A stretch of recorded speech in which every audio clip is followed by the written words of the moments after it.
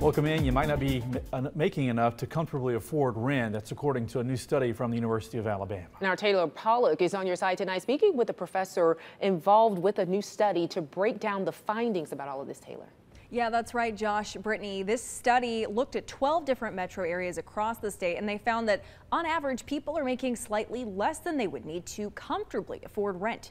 The median household income for Alabamians is $56,900. But according to that study, you need to be making at least $58,800 to comfortably afford rent. This study, which used Zillow rental data, shows the average renter pays about $1,450 monthly for rent. In the study, consumers are considered rent burdened when they spend 30% or more of their income on rent, lessening the ability to pay for other necessities.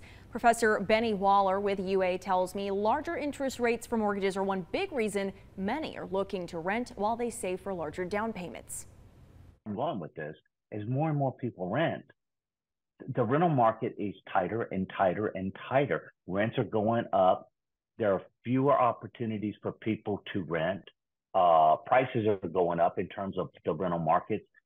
Just looking at the data here, Birmingham, for example, is up about 6% year over year, and that is just continuing to go up. Waller recommends if you're looking for a new home to rent, start as early as you can. Make calls, try to negotiate concessions in exchange for signing longer leases, and work connections you have around the community to find some better deals. Josh and Brittany.